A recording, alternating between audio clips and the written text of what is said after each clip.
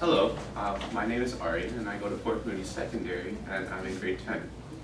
So until grade 9, I always had this fantasy of becoming a police officer when I'm older, or a doctor or a lawyer or something. But that all changed when I entered high school. Things got a whole lot serious, especially after I joined the IB program. Everyone knew what courses to take in high school, what college or university they wanted to go to, or even if they wanted to go into trades. They knew exactly what courses to go into.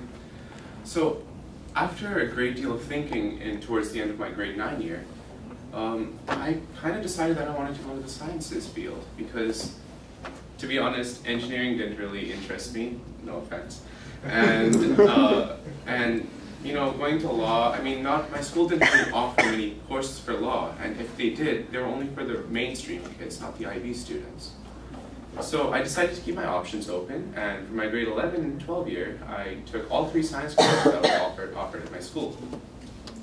But there was just a problem.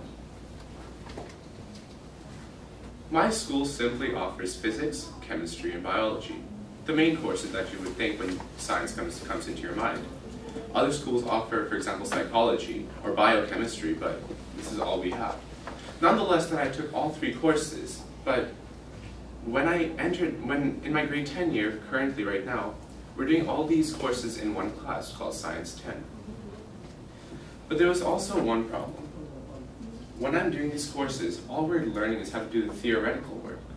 We're not being taught when and where we can use these teachings into real-life applications in job scenarios.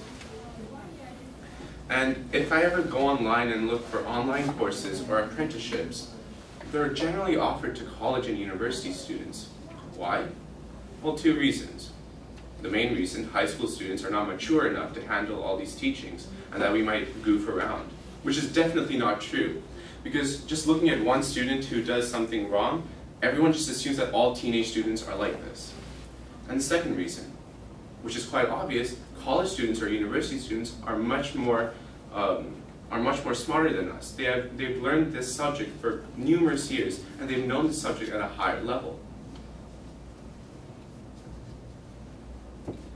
So what do I want? Well, I basically want a program or an opportunity where students can experience real-life applications of what we're being taught at school.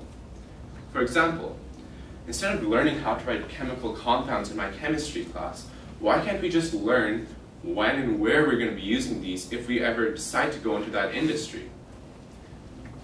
Because I'm just learning how to do the theoretical work, and to be honest, that's really easy, but I know so many students who have graduated high school and are going to the sciences field, and they're bombarded in their first year of undergrad because they do not know when they're going to use these applications, and as a result, they either drop out of those courses, or they fail.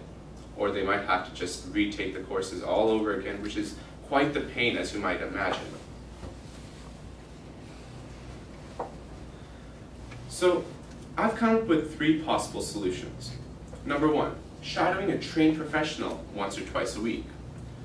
Now, I know this might be a little difficult, but this seems like the most interesting and most viable solution, because what better than learning by a trained professional who's been in this industry for numerous years? They know better than all of us. They know how to do the theoretical work, which we're being taught at school, and they've been applying these skills into real-life scenarios. Number 2, inviting trained professionals in the area of expertise to talk about what their jobs are like, maybe perhaps after school. So this is a very good opportunity for us students because, first of all, we won't have to pay extra fees, and most of the costs will be cut from our school's income, and that can be gone towards these professionals coming to our school. And point 1 and point 2, these ones are also relatively difficult because then again, there are so many resident students who are completing their master's degree in their university or college, and like I said before, they know these topics at a higher level compared to high school students. And number 3, setting up online courses. Now, there are many online courses such as Khan Academy. However, when I go on these websites, I do not understand anything because they use all these really important and high terms that my mind cannot comprehend these terms.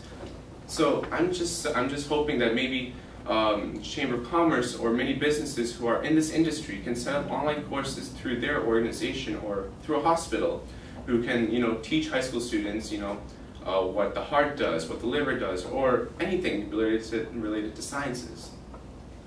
And number 4 is not so much of a solution, but it's just that other programs offer these experiences. However, they're very expensive.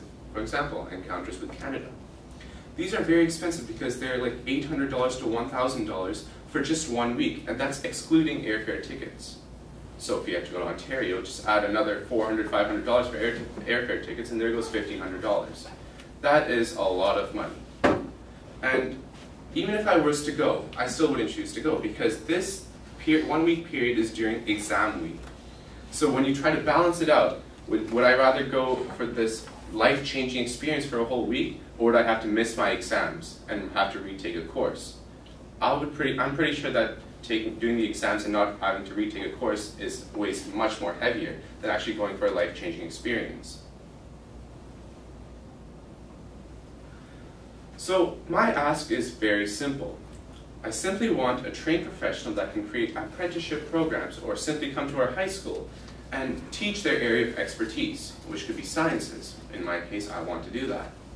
So I would really like if the Chamber of Commerce or many businesses or maybe like small organizations located in hospitals could create such programs for us high school students so we can learn real-life applications of all the theoretical work that we're being taught at school.